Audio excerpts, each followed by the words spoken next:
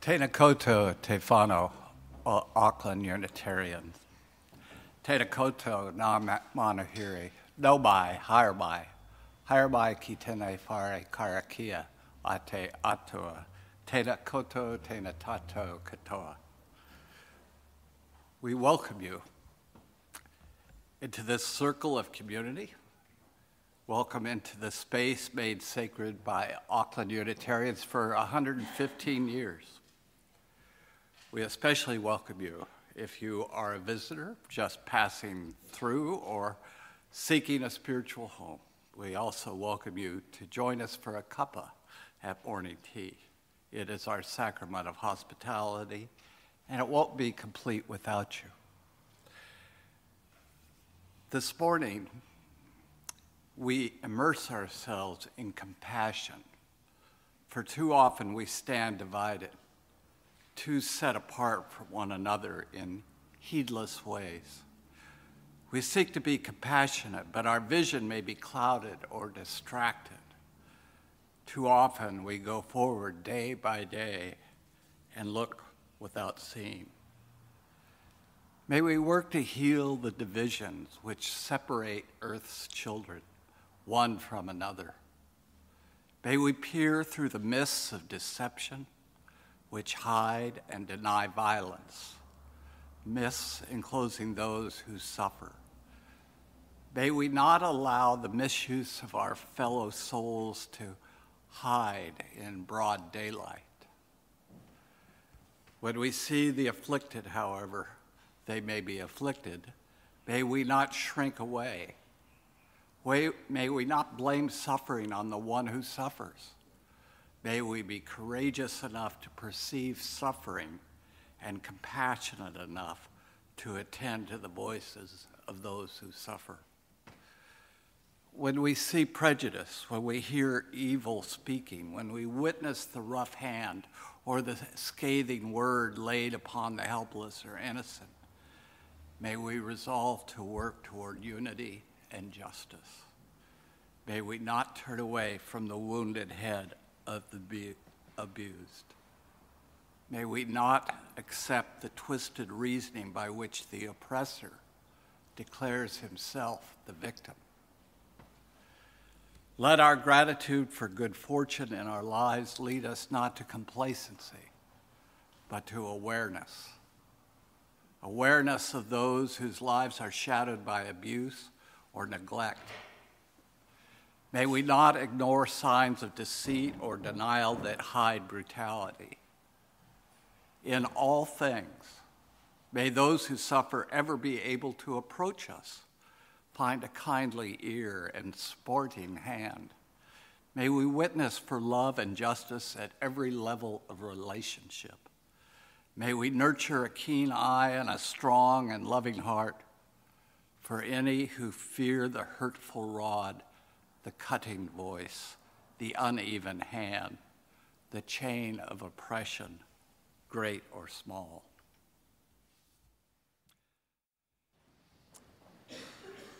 Karen Armstrong, author of 12 Steps to Living a Compassionate Life, founded a global movement, the Charter for Compassion, intent on creating compassionate cities.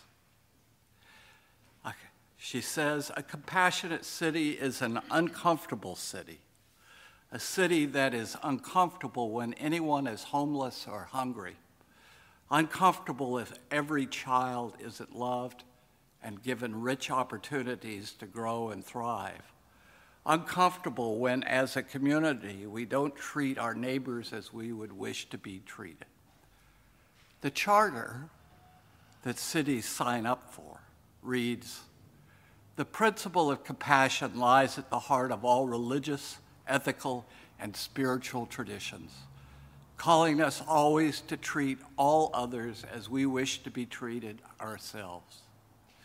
Compassion impels us to work tirelessly to alleviate the suffering of our fellow creatures, to dethrone ourselves from the center of our world and put another there, and to honor the inviolable sanctity of every single human being, treating everybody without exception with absolute justice, equity, and respect.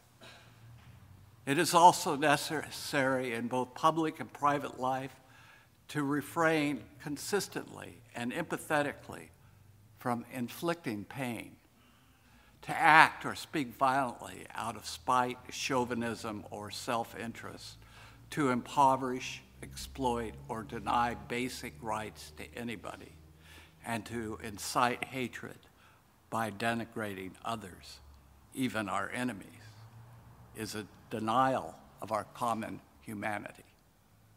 We acknowledge that we have failed to live compassionately and that some have even increased the sum of human misery in the name of religion.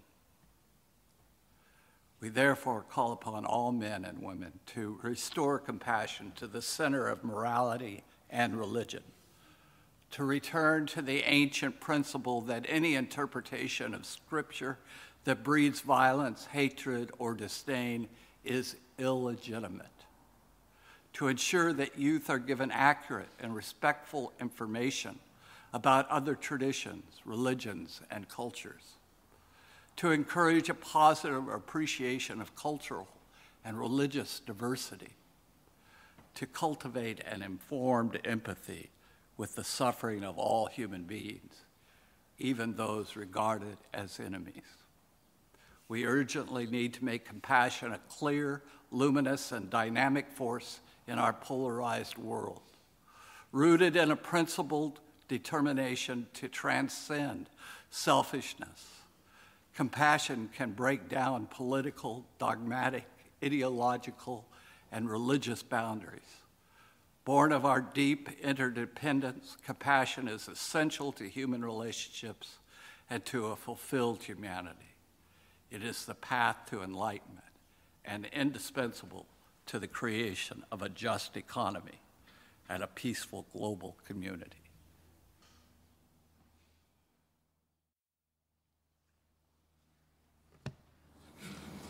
We join our voices in a holy communion of mind and heart, dedicated to the promises that bind us in compassion, one with another.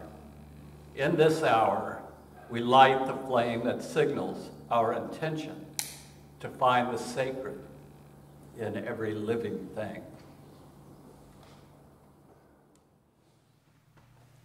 I had the challenge of writing this sermon prior to knowing yesterday's election results. All I know is that those results will be very much on our minds this morning. It has been a roller coaster campaign with leadership changes in 3 of the parties. Poll results shifted almost daily, sometimes dramatically, leaving confusion in their wake. There were the usual outbreaks of dirty politics and debates about what influence they would have on the final outcome. There were the debates about the debates and who won. But once the dust, or stardust, if you will, settles, I believe historians will see this as the compassion election. After 9 years of policies that resulted in increasing income and wealth inequality to record levels, an inexcusable rise in homelessness and children living in poverty, a critically underfunded healthcare system, greater damage to our environment, a housing crisis that froze the younger generation out of home ownership, and a huge rise in student debt that will be a ball and chain around the next generation's aspirations for decades to come, suddenly all the major parties expressed concern about the vulnerable in our society, even the incumbents. As an electorate, we were challenged to vote for the best interests of others for a change, rather than our own. The Facebook meme, I'm never quite sure how to say that, paid taxes is love, describes the shift. No matter what the results of the election were yesterday, it is this change of heart that gives me faith in our future as a country. If it resulted in a change of government, that faith is magnified greatly. If it didn't, I can take comfort that the present government has been pushed by the voters to be more compassionate, be it ever so reluctantly.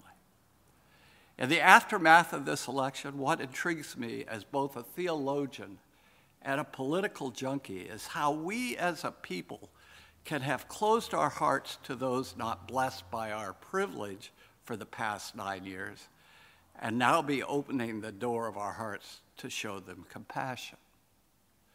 How can we as a people have both hardened and softened hearts? Buddhist teacher Thich Nhat Hanh seems to share my intrigue in this paradox. He explores it in his poem, Call Me by My True Names. Do not say that I'll depart tomorrow, because even today I still arrive. Look deeply. I arrive in every second to be a bud on a spring branch, to be a tiny bird with wings, still fragile, learning to sing in my new nest, to be a caterpillar in the heart of a flower, to be a jewel hiding itself in a stone. I still arrive in order to laugh and to cry, in order to fear and to hope. The rhythm of my heart is the birth and death of all that are alive. I am the mayfly, metamorphosing at the surface of the river, and I am the bird which, when spring comes, arrives in time to eat the mayfly. I am the frog swimming happily in the clear pond, and I am also the grass snake who, approaching in silence, feeds itself on the frog. I am the child in Uganda, all skin and bones, my legs as thin as bamboo sticks, and I am the arms merchant selling deadly weapons to Uganda. I am the young girl refugee on a small boat who throws herself into the ocean after being violated by a sea pirate. And I am the pirate, my heart not yet capable of seeing and loving. I'm a member of the Politburo with plenty of power in my hands, and I am the man who has to pay his debt of blood to my people dying slowly in a forced labor camp. My joy is like spring, so warm it makes flowers bloom in all walks of life. My pain is like a river of tears, so full it fills the 4 oceans. Please call me by my true names, so I could hear all my cries and laugh at once, so I could see that my joy and pain are one. Please call me by my true names, so I can wake up, and so the door of my heart can be left open, the door of compassion.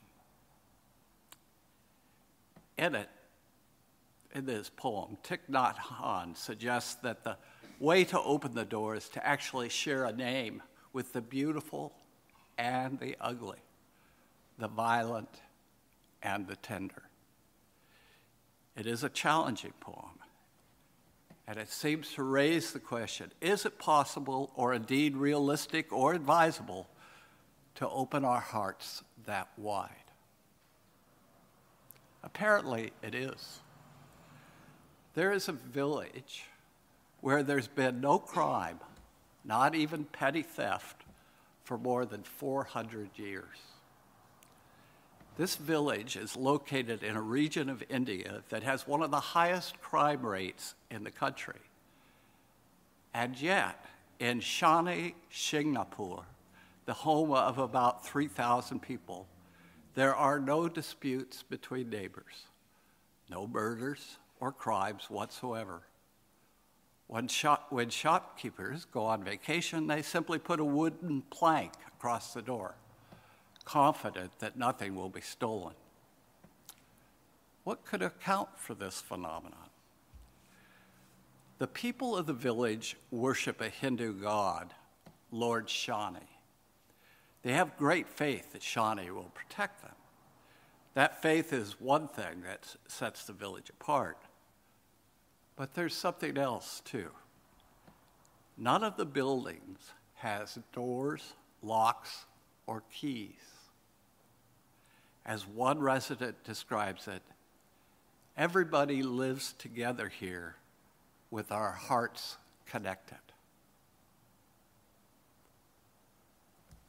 We would all like to live in a place that embodies the interdependent web of all existence, but our reptile brain tells us that is neither practical nor realistic to leave our doors unlocked. Yet a deeper part of ourselves, which neuroscientists tell us resides in our more highly evolved frontal cortex, wants us to leave the door to our heart open, no matter what. Rumi, the 12th century Sufi poet, captures both our yearning and our fear. This being human is a guest house. Every morning, a new arrival, a joy, a depression, a meanness, some momentary awareness comes as an unexpected visitor. Welcome and entertain them all. Even if they are a crowd of sorrows who violently sweep your house empty of its furniture, still treat each guest honorably. He may be clearing you out for some new delight. The dark thought, the shame, the malice, meet them at the door laughing and invite them in. Be grateful for whatever comes, because each has been sent. Well, that said, from a practical standpoint, who wouldn't want to bar the door? We tend not to welcome the shadow sides of ourselves, the aspects of ourselves and others that do not conform to our hopes and dreams, that make terrible mistakes, that fail, that let others down. Yet the poet calls us to attend to them. Don't lock and bar the door, for they could be a guide from beyond. I envision that guide to be the compassionate person we seek to become. Denying that we have a dark side will not open the door.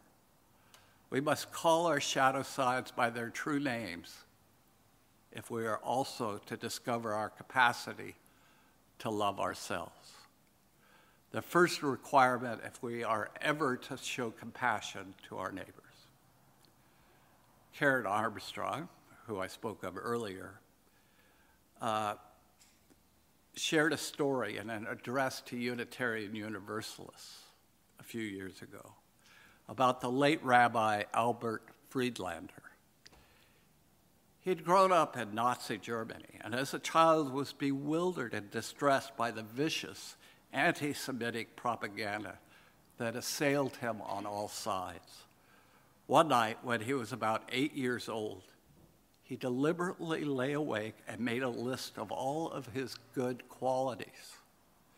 He told himself firmly that he was not what the Nazis said, that he had talents and special gifts of heart and mind, which he enumerated to himself one by one. Finally, he vowed that if he survived, he would use those qualities to build a better world. This was an extraordinary insight for a child in such circumstances. Albert was one of the kindest people she says she had ever met. He was almost pathologically gentle and must have brought help and counsel to thousands. But he always said that he could have done no good at all unless he had learned at that terrible moment of history to love himself. The Buddhist teacher, Jack Kornfield, tells a very powerful story about compassion. It is the kind of wisdom story that may be hard to take in because it may challenge our assumptions about the human capacity for forgiveness and love. He writes this from his own experience.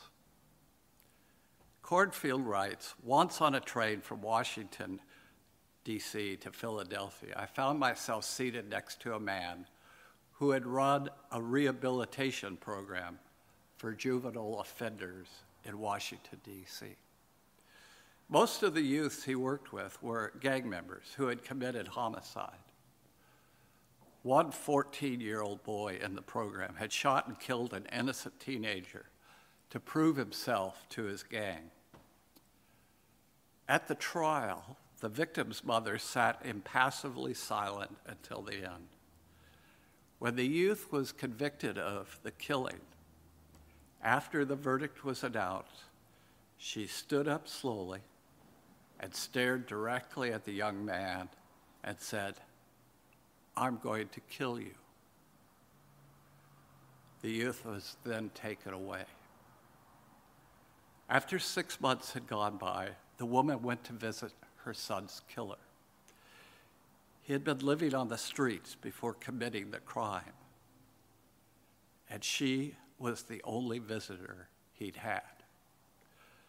For a time they talked, and when she left, she gave him some money for cigarettes. Then she started step by step to visit him more regularly, bringing food and small gifts. Near the end of his 3-year sentence, she asked him what he would be doing when he got out. He was confused and uncertain, so she offered to set him up with a job at a friend's company. Then she inquired about where he would live. And since he had no family to return to, she offered him temporary use of the spare room in her home. For 8 months he lived there, ate her food, and worked at the job. Then one evening she called him into the living room to talk. She sat down opposite him and waited. Then she said, "Do you remember in the courtroom when I said I was going to kill you?" "I sure do," he replied. "Well, I did." She went on, "I did not want the boy who could kill my son for no reason to remain alive on this earth. I wanted him to die. That's why I started to visit you and bring you things. That's why I got you the job and let you live here in my house. That's how I set about changing you. And that old boy, he's gone. So now I want to ask you, since my son is gone and the killer is gone, if you'll stay here." Cornfield concludes that any heart could open that widely and in that way and through such tragedy is hard for me and perhaps many of us to imagine. It may seem indeed beyond us. And yet, as the wisdom teachers tell us, that mother is also of us. She too is one of our true names. Compassion is not a pleasant sensation that originates and remains with the person doing the feeling. It's an active and intimate connecting with others, a sharing of mutual vulnerability. Only letting life in, including the aspects of life that are difficult or strange, can we access to the deep self that transcends our individuality. In the language of spiritual wisdom, the heart is more than a part of the body. It connects us with the entire body of life.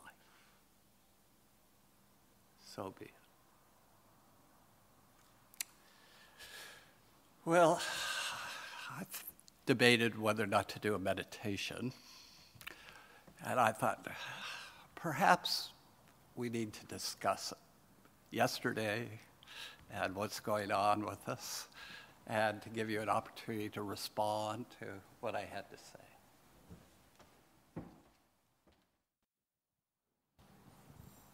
After living through the 1984 election in New Zealand, which was an earthquake that sent us down this path to greater inequality, which I celebrated the victory of the Labour Party at the time, I'm always sceptical, and I never support any party or get emotionally supportive, because 1984 was a tremendous lesson to those of us who lived through it.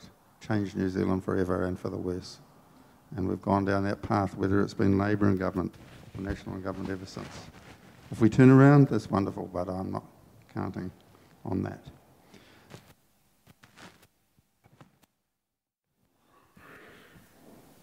I think what your daughter said is basically exactly how I feel, but also still hopeful, because from, I guess, the reports, a lot of people ended up putting in special votes because they were out of electorates, especially those that were all at university. Most of them are all special votes that won't get counted until the next we won't know until the next 2 weeks. So there's that. And I guess the other thing is, yay, because we have one of the youngest MPs now in Parliament for 42 years. So I guess there's a bit of silver lining in the election outcome for some of us. Actually, I was very interested about the topic of the sermon, compassion, and it made me think that, am I compassionate? And I then thought about empathy, and the difference between empathy and compassion. And I think I'm an empathetic person. I find that I empathise with people easily. But compassion is very confronting, because I think compassion means you're actually doing something. And I have tried by doing things like volunteering with refugees with English, and it is very confronting, because you are often dealing with people that are so completely different, and it really is difficult sometimes to be compassionate. Easy to be empathetic, but compassion,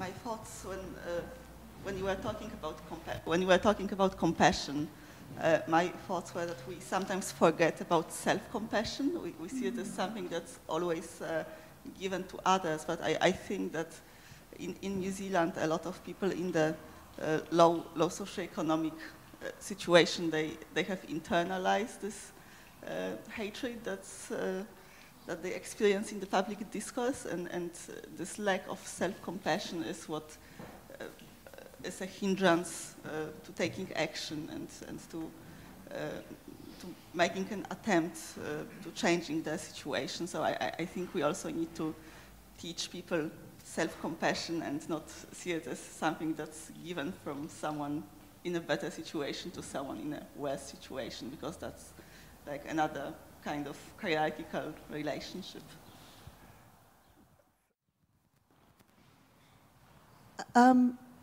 I just want to talk about MMP and proportional representation. And I think there's huge possibilities in proportional representation away from a winner-takes-all. And I think both National and Labour are driving a narrative that it's still a really binary situation that we're in.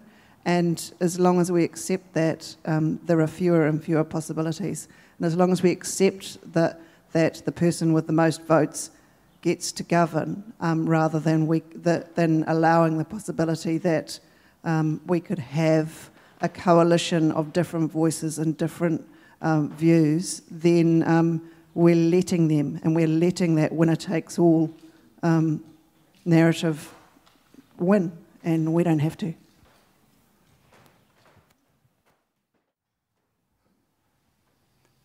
For my closing words, to wish for compassion, to pray for courage, to experience doubt, to bear sorrow, to strive for sureness. All these are qualities for which each of us should be grateful. But to feel a genuine fellowship for the whole human family, to act so that our empathy is evident wherever we go, that's the object. That's the lifelong goal.